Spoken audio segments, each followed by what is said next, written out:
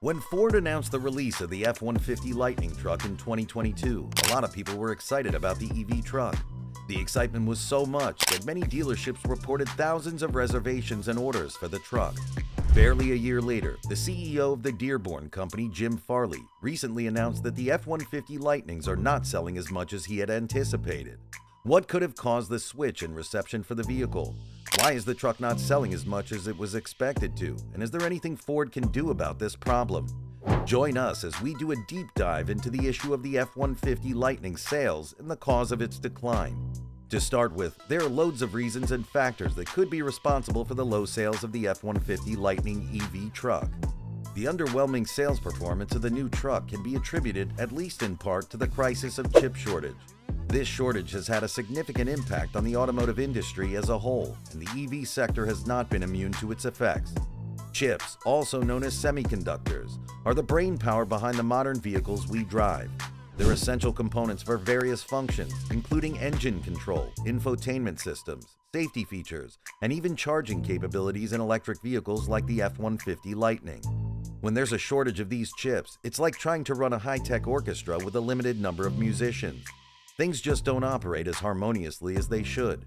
For the F-150 Lightning, the chip shortage is manifested in a few key ways, each of which has contributed to its lackluster sales. Firstly, the shortage has disrupted the production process. Without an adequate supply of chips, it becomes difficult to assemble the trucks in a timely manner. This leads to production bottlenecks and potentially longer waiting times for customers eager to get behind the wheel of the new electric truck. And by extension, these customers get tired of waiting and simply move on to other EV trucks. Secondly, the chip shortage has forced automakers to prioritize certain models over others. Given the popularity of traditional gasoline-powered vehicles and the higher profit margins they often bring, manufacturers might opt to allocate the limited chip supply to these vehicles rather than EVs like the F-150 Lightning. This dynamic not only reduces the number of electric trucks available for purchase, but also sends a signal to potential buyers that the electric options are being deprioritized. Moreover, the chip shortage has had a cascading effect on vehicle features and capabilities. Many modern vehicles, including EVs, rely on a multitude of sensors and software-driven functionalities that are, in turn, reliant on chips. Without an adequate chip supply, automakers might need to make tough decisions about which features to scale back or omit entirely. This could affect the overall appeal of the F-150 Lightning, particularly in a market where consumers have come to expect cutting-edge technology and innovation. Furthermore, the chip shortage has also influenced pricing. When supply is constrained, the law of supply and demand kicks in, often leading to higher prices.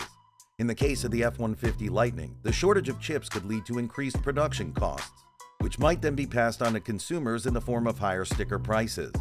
This, combined with other factors like potential feature cutbacks, could make the electric truck less attractive to budget-conscious buyers.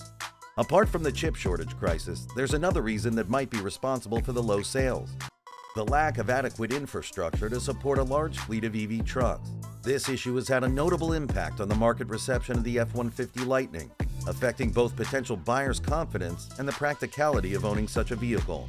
First and foremost, the success of any electric vehicle, including trucks like the F-150 Lightning, is closely tied to the availability and accessibility of charging stations.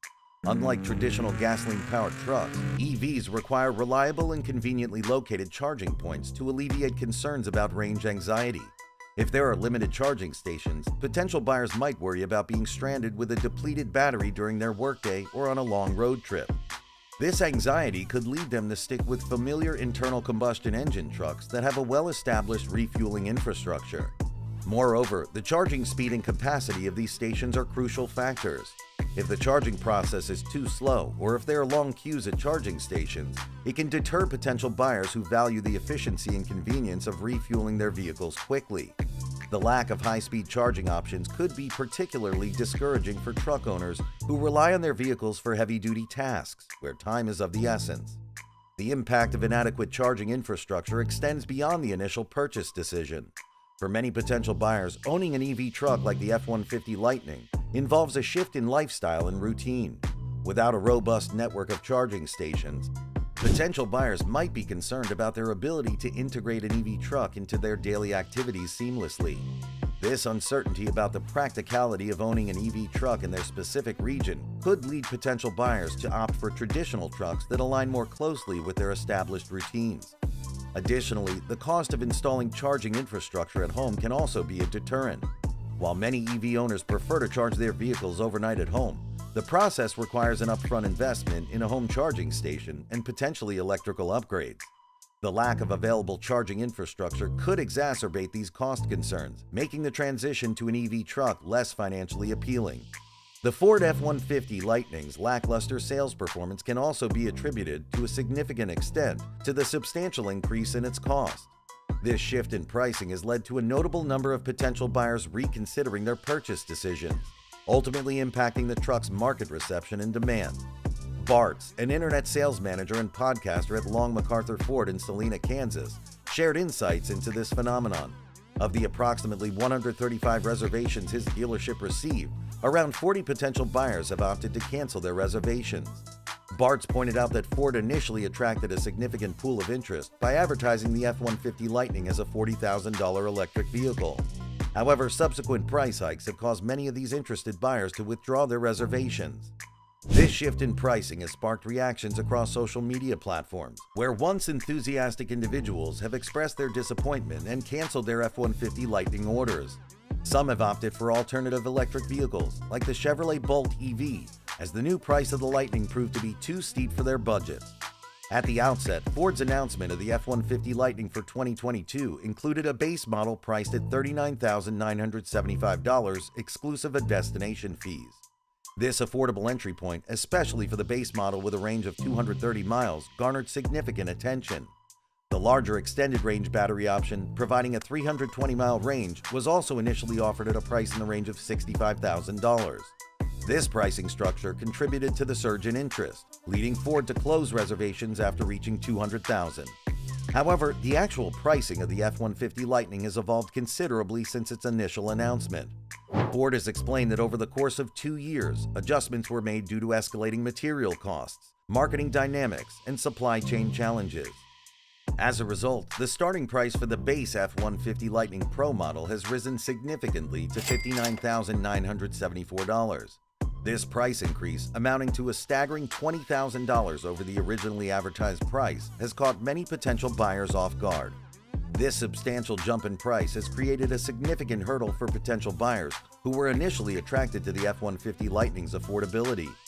Bartz noted that the $40,000 price point had drawn a specific segment of buyers who may now find it difficult to justify the higher cost, particularly when faced with payments in the $60,000 range or higher.